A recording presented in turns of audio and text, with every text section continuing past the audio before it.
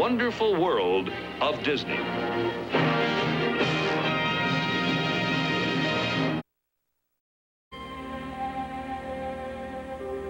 This week, from the wonderful world of tomorrow, we bring you Magic Highway, USA.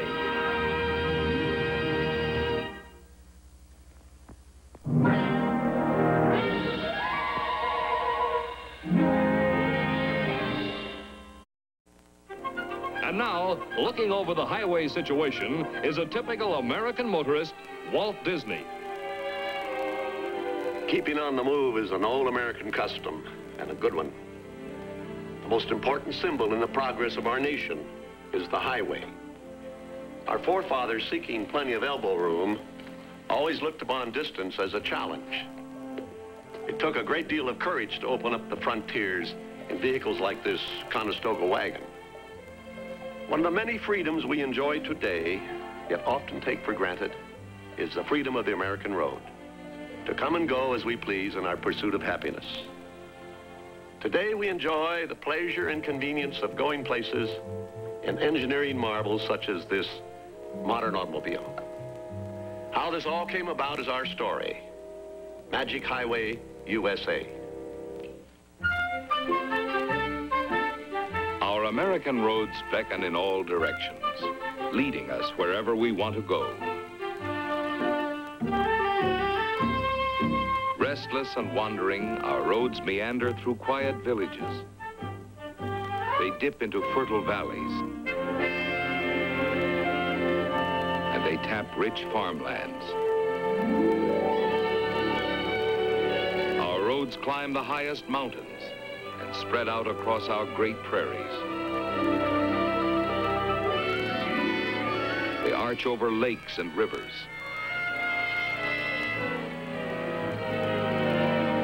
Our roads lead us to the big cities. We're a nation on wheels. We like to go places.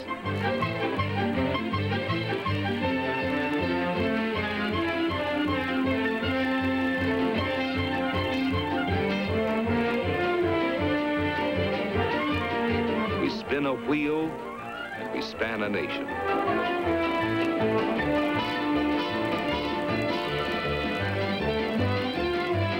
Our roads are the lifelines of America, channeling our everyday needs. Material to build our homes, fuel for 1,000 daily uses, and meat on our tables.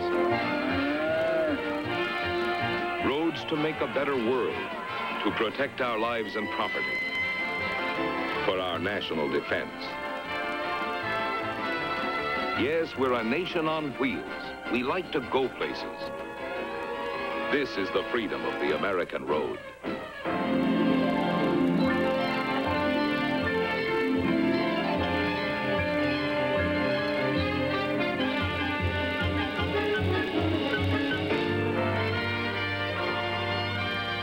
Growing abundance and our pursuit of happiness is dependent upon the greatest highway system in the world.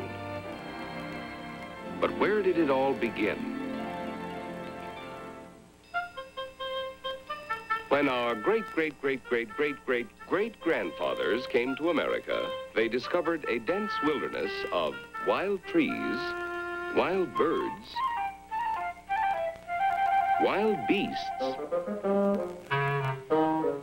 In spite of these many obstacles, our sturdy forefathers were able to gain small toeholds along the coast of a new continent. They visited one another by means of animal trails and narrow footpaths.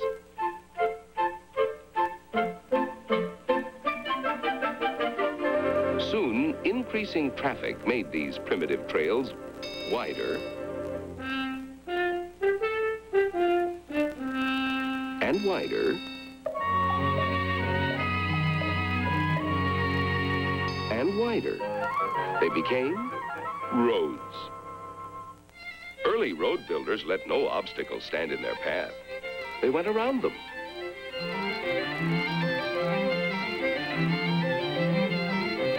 These rural roads connected the cities, where the bottleneck, or traffic jam, was soon experienced.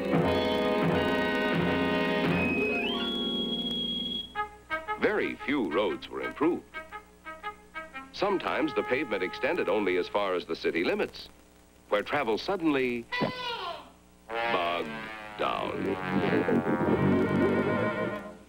Rough travel conditions began to jostle our citizens out of their complacency. Privately owned toll roads became popular, where the tourist could purchase a few miles of comparative comfort.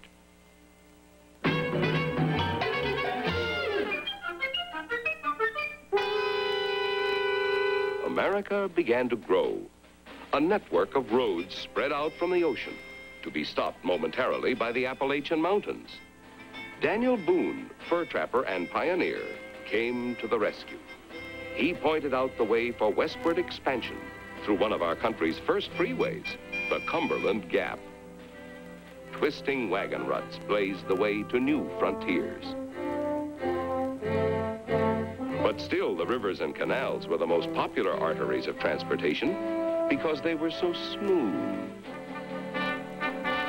Manpower gave way to steam power. And steam power gave us a new kind of road, the railroad. This new, fast, smooth, quick, gliding, and smoking mode of travel sounded the death knell of the highway.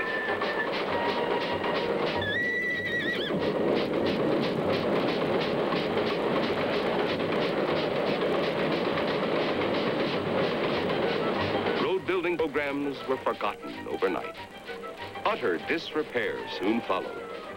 This was the dark ages of the American highway.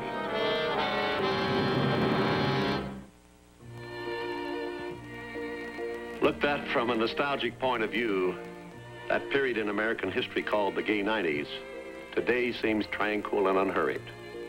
At the turn of the century, our nation's way of life was harnessed to the horse and buggy. Over badly paved streets and dirt roads, old Dobbin proved dependable horsepower for almost every need. He took us shopping and brought us home from work. He hauled the farmer's produce to the city and delivered it to the consumer. The horse pulled the family buggy on picnics and Sunday drives. He was there to protect our lives and our property. He helped the doctor bring us into the world, and sometimes helped others take us out of it. Yes, the road was the horse's domain, but then it happened. A new contraption, the gasoline buggy, invaded the realm of the horse. The blacksmith hardly looked up from his work. Harness making remained big business 6 days a week. The only dependable horsepower was still furnished by real horses. In the cities, hard-surfaced streets were measured in blocks instead of miles. Pleasure driving with horse and carriage was confined for the most part to the city limits. However, the younger bicycle set would occasionally venture out over country roads, which were not fit for man nor horse.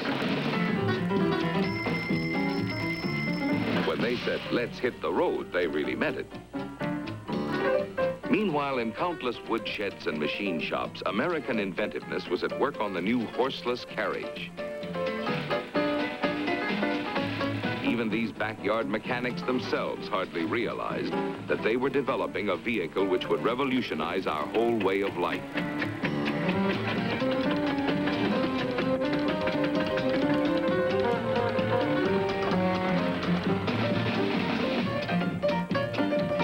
Whether the horse knew it or not, he was being replaced. And he didn't like it one bit.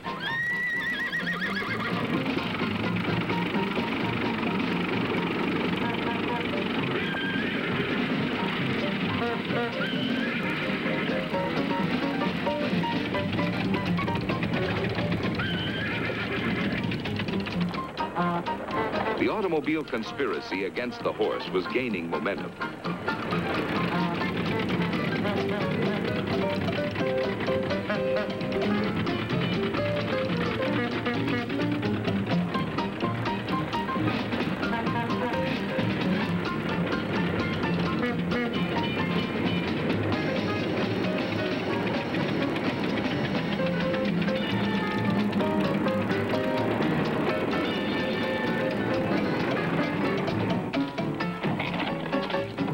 Still, road conditions that never bothered the horse and buggy were just too much for the automobile.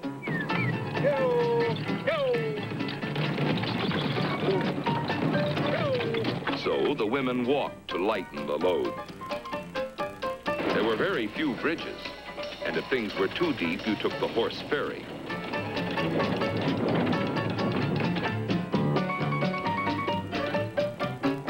Where there were no roads at all, you made your own. Steering became a fine art.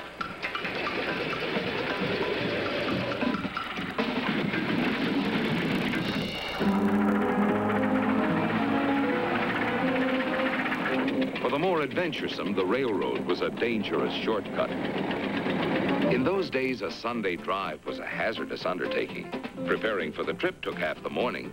You had to carry equipment for all sorts of terrible road conditions.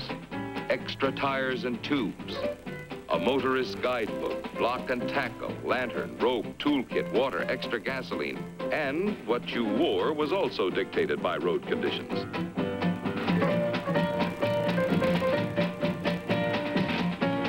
The open road was really open. Open ditches and open chuck holes.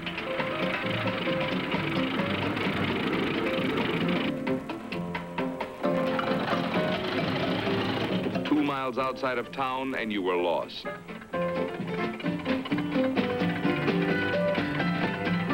The homemade signs were of little help, so Father got out his trusty guidebook and identified the landmarks with their photos. Yep, all you had to do was follow the arrow. But where was Centerville? So we went to Fort Smedley instead.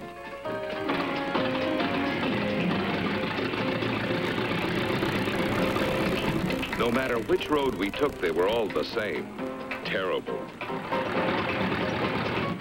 They dove into gullies and washouts and were barely wide enough for one car.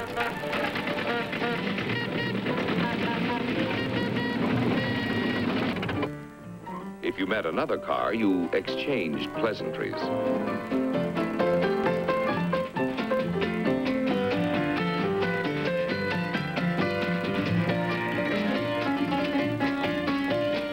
While the women compared the latest fashions in dust protectors, the men discussed road conditions. Right-of-way was decided by the flip of a coin.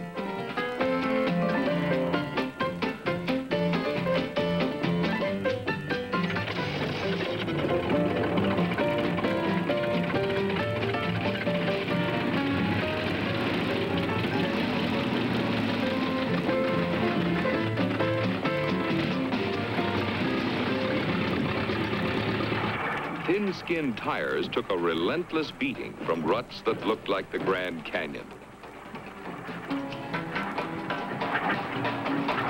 In this stone age of the American road, when 75 pounds of air pressure came in contact with a sharp rock, it was 1 down and 5 to go. When we had a flat tire, Mother's washboard stroke came in mighty handy. Many times, the open road was not so open. So you became your own maintenance gang.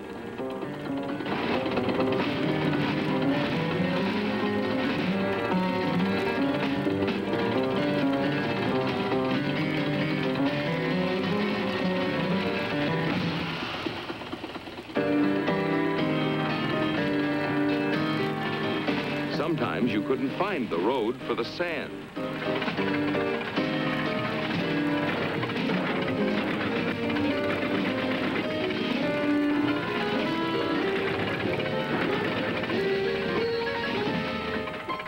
For this emergency, Grandma's old quilts were standard equipment.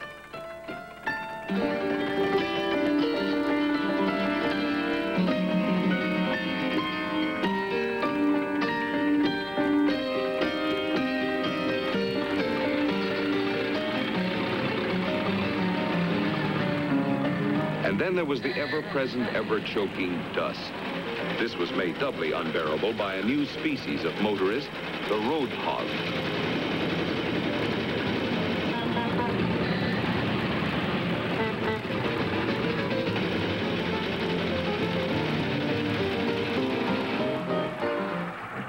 When water was added to dust, it created an adhesive, viscous, semi-liquid substance called just plain mud.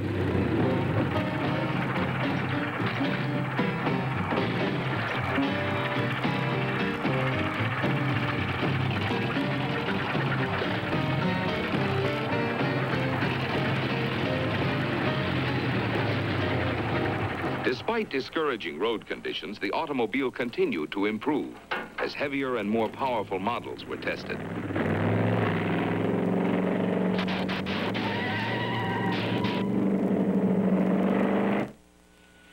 A new chapter of automotive history began when the first assembly line started to roll.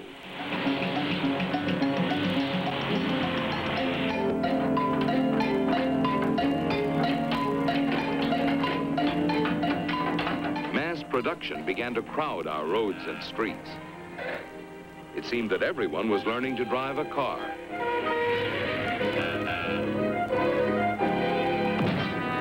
Without traffic laws, the streets were no man's land for the poor pedestrian.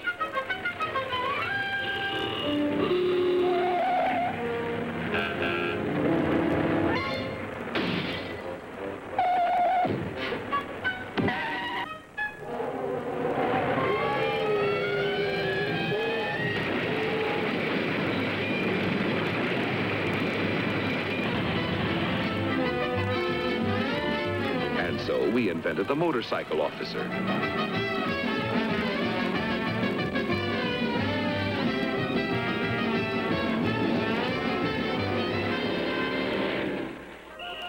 And the traffic policeman, who found refuge in his ivory tower, safe above the thundering herd.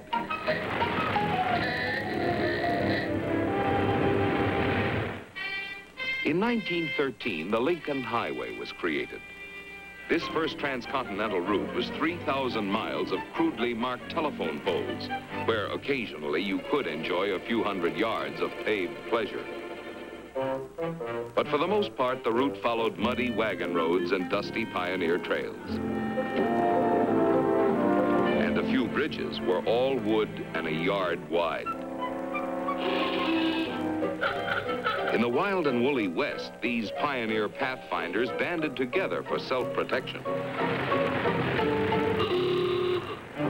The 20s roared into high gear as the mass production of cars doubled and tripled. Wheels were rolling in all directions. The automobile had crowded the horse off the highway. Even the railroads began to feel the pinch of competition. A never-ending line of cars moved continuously from factories to highways and city streets.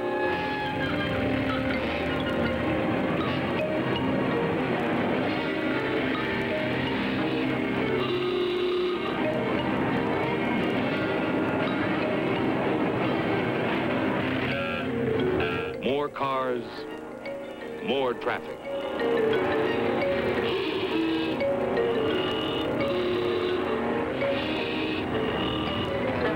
They multiplied like rabbits.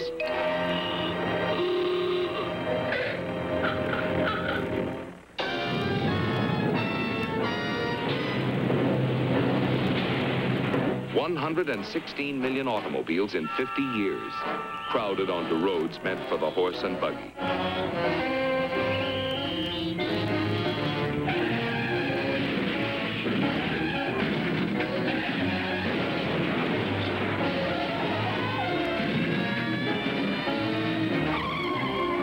Everyone scrapped, there were 4 more to take its place. No matter where they came from, they were all headed for the biggest traffic jam in history.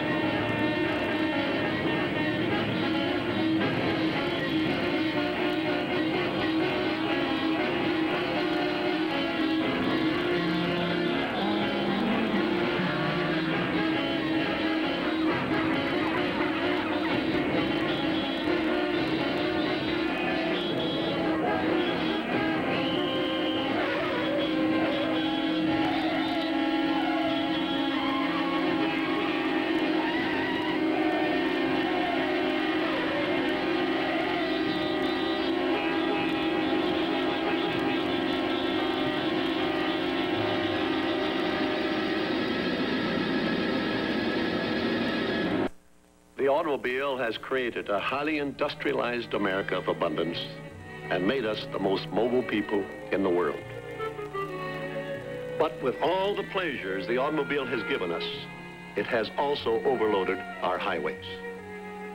Working toward the solution of this critical problem are many specialists, such as the highway and traffic engineer. Our American highway system is the most modern in the world today. But along with it, we are fast creating the world's biggest traffic jam. In 1900, there were only 8,000 automobiles in America. By 1975, we estimate there will be at least 100 million automobiles in America. Now, because of these ever-increasing loads on our present highway system, we must plan and build for the future right now. To solve this problem, the planning of highways must be based on the way they are used. The highway engineer has to satisfy you, the driver. For instance, if you're a farmer, you want better rural roads. Delays caused by inadequate farm-to-market roads means loss of income. All of you salesmen want faster interstate highways which bypass small towns. But don't forget, the merchant doesn't want to be bypassed. He thinks he'll lose customers. If you're a city worker, you like wider, faster expressways to and from your office. You housewives and pedestrians probably want less speed and more stoplights. Of course, the non-driver figures he doesn't need highways. Why pay taxes for something you don't use? The truth of the matter is, no one type of highway or road is more important than another. Every road works for everybody. Here's a road map of the United States. These are our lifelines. If these arteries continue to become overburdened and clogged, our nation's economy will be strangled. Foreseeing the grim possibility of our reaching a nationwide bottleneck, our government has expanded the Federal Highway Act. This gigantic road building program will crisscross the entire nation, linking together all 48 states. You'll be able to travel from coast to coast, from border to border, without a stoplight. These fast expressways will also serve as strategic military highways for national defense. This multi-billion-dollar highway program will more than pay for itself with the time and money it will save us, the new wealth it will create, and the thousands of lives it will save. This is the biggest building project in the history of man. In a large measure, the successful completion of this vital highway program will be due to the tremendous advances we have made in road building techniques since the days of the pick and shovel. Early road building techniques consisted merely of knocking down the high spots to fill the low spots with a few hand tools. Later, mule and horsepower pulled scrapers and dump wagons. This was progress. As road construction increased, steam power made things easier. In 1909, the first mile of concrete highway was laid.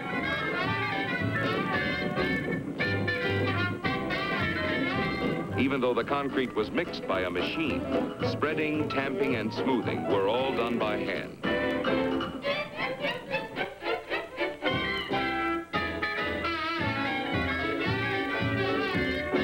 When it was finished, motorists came from miles around to experience the sheer ecstasy of driving on a short strip of smooth pavement.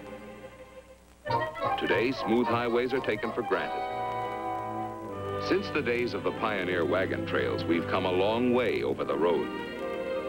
New highway construction is rapidly changing the face of the nation.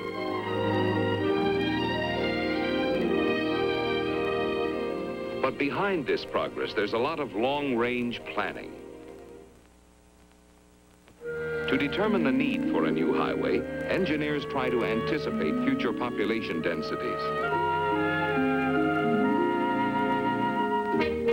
At various places, the daily count of automobile traffic is recorded.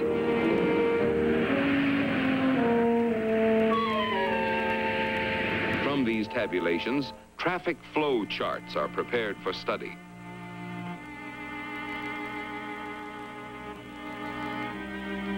Even the number and location of all traffic accidents help determine the need for a new highway. Laying out a highway route starts in the air. A $12,000 camera takes many miles of three-dimensional photos.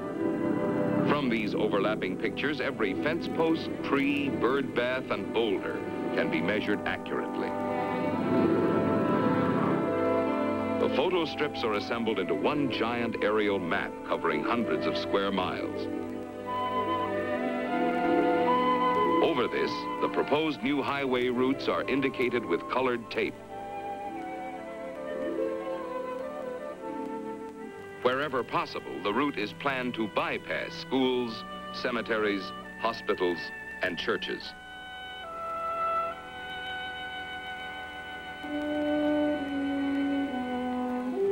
At public meetings, all information about the proposed highway is presented for discussion. Everyone in the community may voice his opinions or ask questions.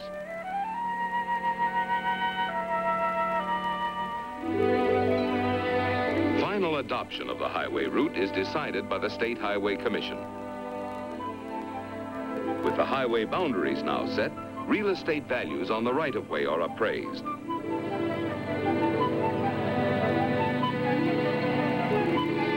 Agents representing the state call on the property owners and make arrangements for the purchase or relocation of their property.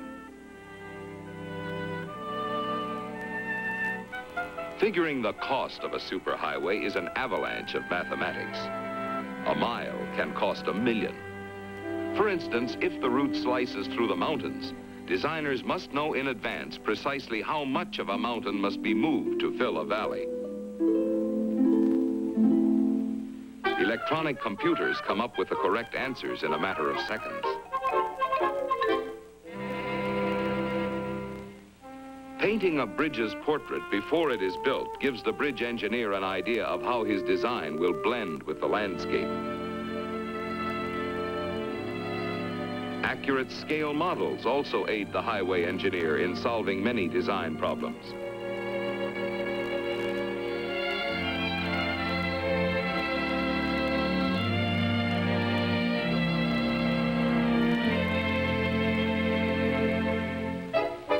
After many months of planning and designing, the new highway is all rolled up into thousands of blueprints and drawings.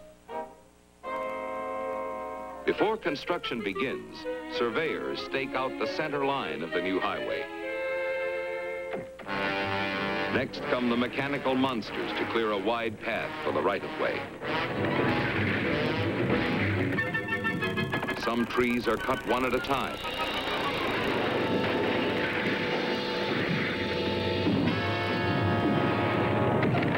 Others are mowed down like wheat.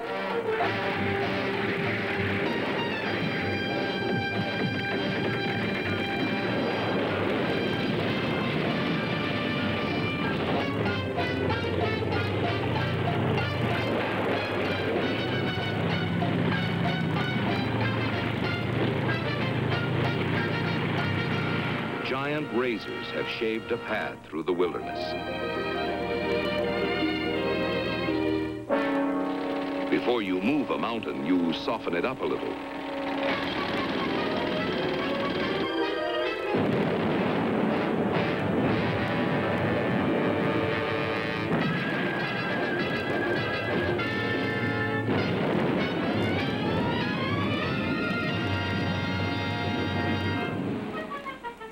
Everything along the right-of-way goes, one way or another.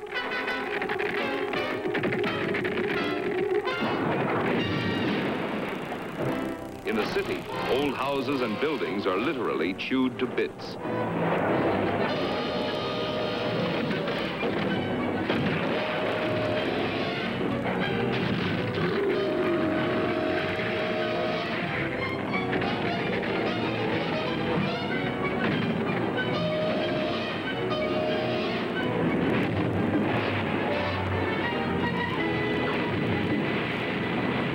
When the dust clears, you can see a right-of-way through the city. Now it's time for the earth movers to go to work. With With the power of 1,000 horses, bulldozers team up to move tidal waves of dirt.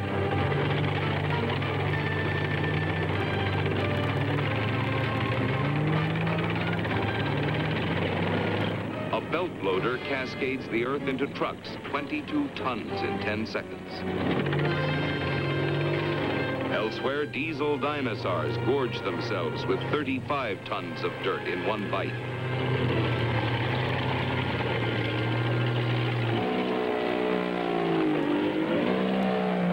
The march of these monsters never stops. Earth from the mountains is carried to the valleys. They dig, they spread, and they level, all on the run.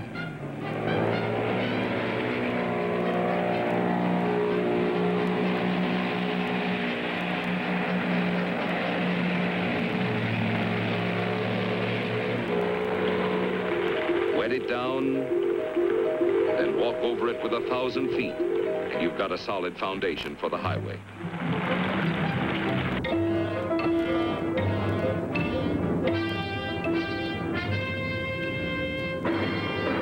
Bridge foundations are pounded deep and solid to hold their backbone of steel.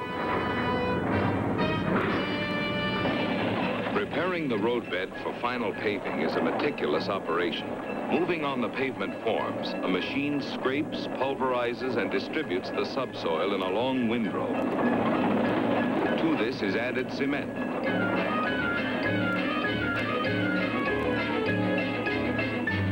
Following is another machine which mixes the cement with the soil, adds water, and flattens it out.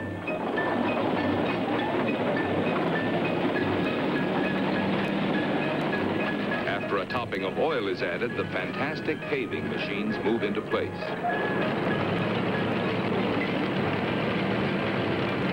The dry sand and cement mix is dumped into the hopper, funneled into the mixer, and poured out the other side.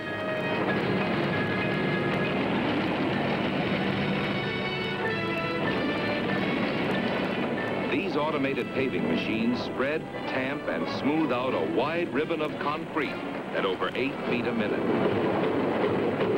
However, man is allowed to add a few finishing touches. Meanwhile, many special signs are prepared for the new highway.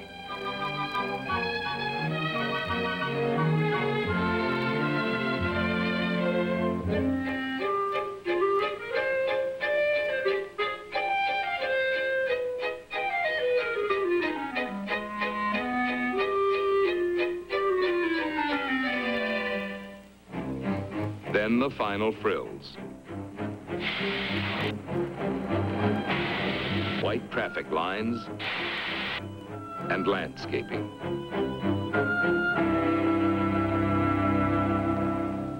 Another new highway is finished and ready for the all-important ribbon-cutting ceremony.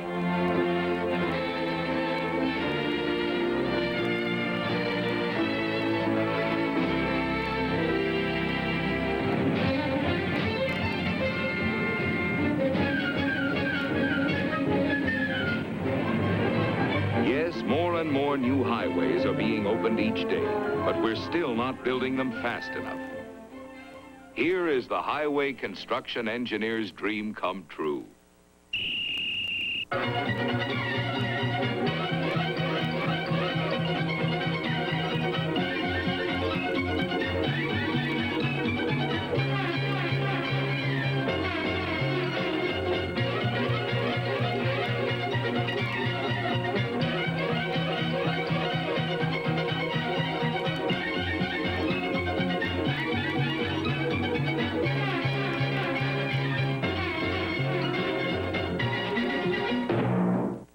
Interest in our National Highway program is nationwide. Helping to aid the highway engineer in solving his many problems are some rather startling suggestions received from the motorists themselves. Many demands are received to eliminate unsightly billboards and to preserve our scenic beauties.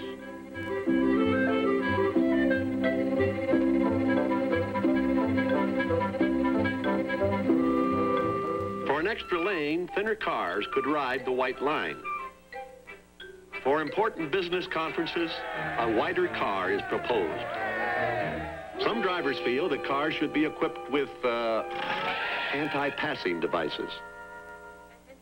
New space-saving car designs are suggested for more efficient traffic congestion. Here's a good question. Why not rubber highways and concrete wheels? Some motorists demand arched boxcars for stalled freight trains. For on-the-spot traffic analysis, the elevator seat. And for the hopelessly trapped motorist, the portable automobile.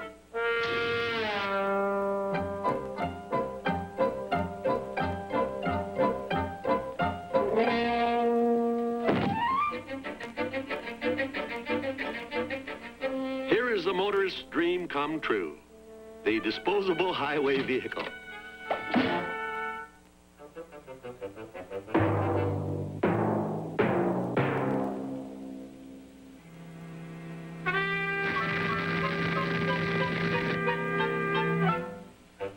Reserved for extreme emergencies is the do-it-yourself freeway.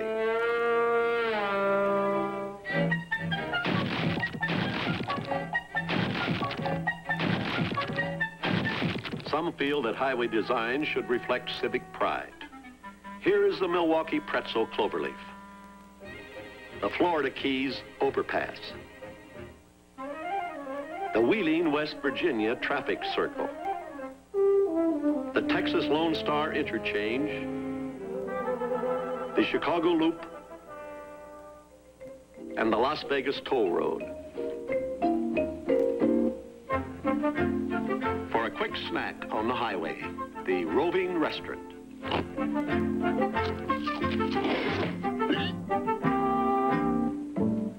A mobile car wash would provide complete service en route.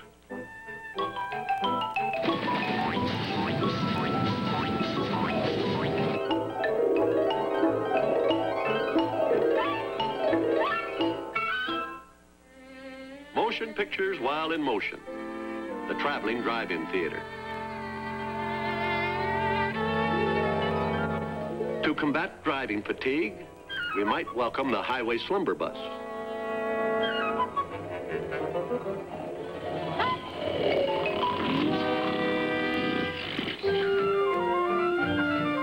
Swift justice for the traffic violator. Arrested, tried, and sentenced, all in a package deal.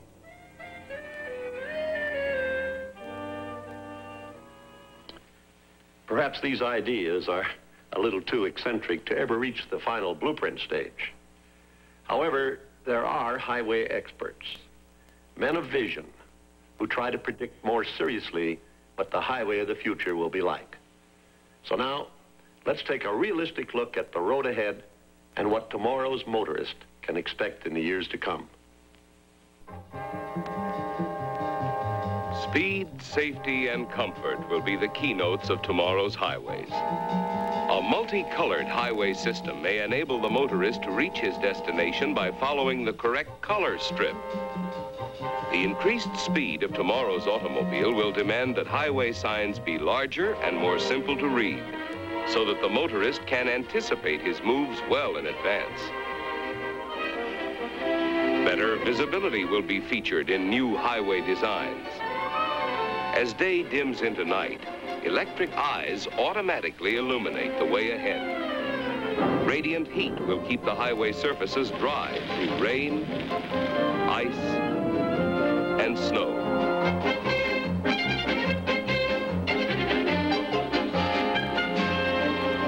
If visibility is poor, our windshield becomes a radar screen, showing the outline of objects ahead. Or fog may be eliminated by dispelling devices along the right-of-way. Dashboard panels featuring built-in safety controls and electronic operating devices are predictions for tomorrow. A teletype panel shows up-to-the-minute traffic bulletins. The recommended safe driving speed is automatically indicated. Our rear-view mirror is actually a television picture.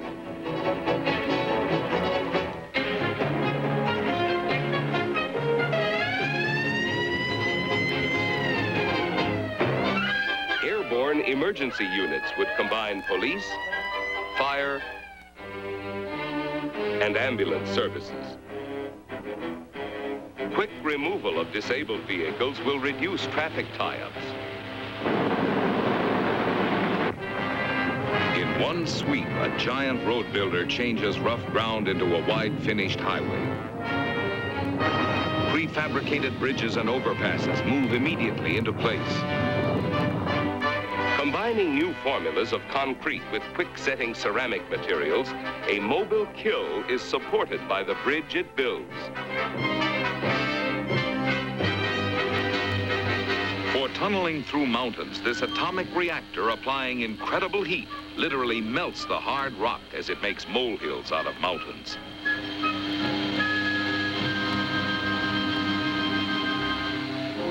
Here is preserved the beauty and grandeur of mountain travel with the use of cantilevered skyways.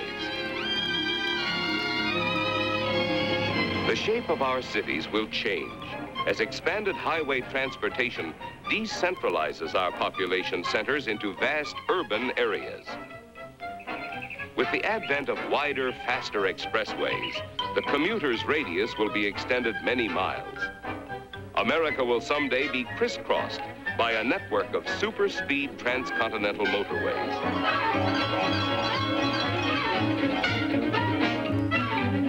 Tomorrow's living in spacious, well-planned communities will be closely integrated with the highway system. In the private motor port, the family car is automatically washed, dried, and refueled. As father chooses the route in advance on a push-button selector, electronics take over complete control. Progress can be accurately checked on a synchronized scanning map. With no driving responsibility, the family relaxes together. En route, business conferences are conducted by television.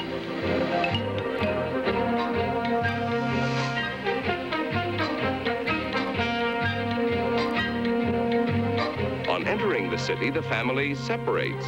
Father to his office, mother and son to the shopping center. These new forms of vehicles will bring about special purpose roadways. Office buildings will combine unique parking and elevator services.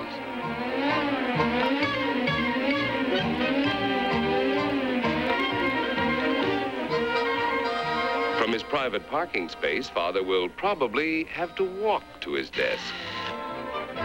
When mother and son arrive at the shopping center, they enter a massive cylinder, and their parking space literally comes to them.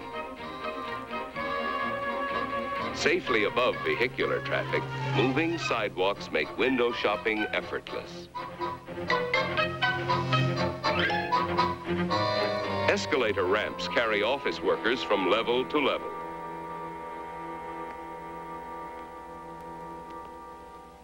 Advances in technology will give us more time for leisure in tomorrow's living. The family vacation will always be decided by a family vote, but getting there will be simplified by a punched card system, and the car is automatically operated and guided to preset destinations.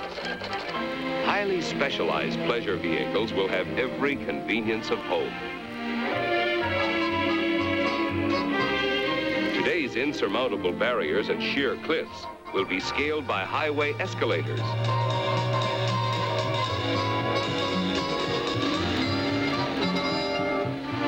One minute, our car is a highway vehicle. The next, a cabin cruiser. Keeping pace with America's economy, heavy-duty freightways will combine railroad volume with highway flexibility. Central Traffic Control radios a truck train, instructing the crew to pick up a farm produce unit.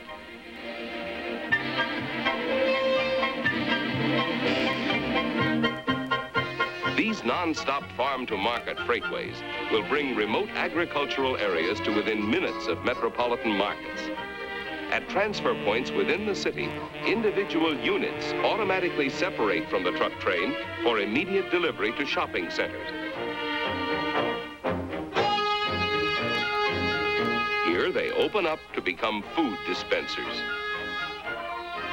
Another carrier sweeps directly to a seaport destination.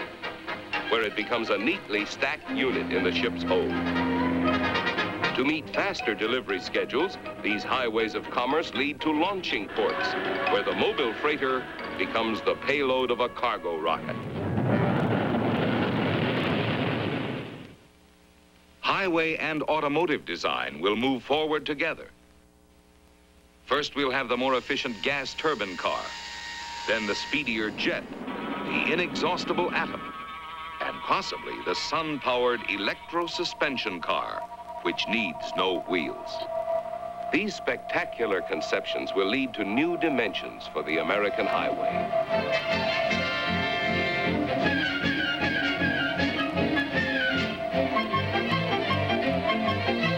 Such visionary ideas, which today seem sheer fantasy, will be commonplace to future generations. There will be miles of tubular highways, air-conditioned routes across hot desert wastelands, over sub-freezing mountain ranges,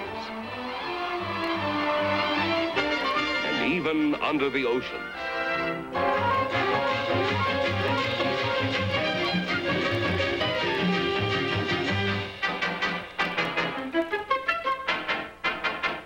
These giant arteries will link together all nations and help create a better understanding among the peoples of the world.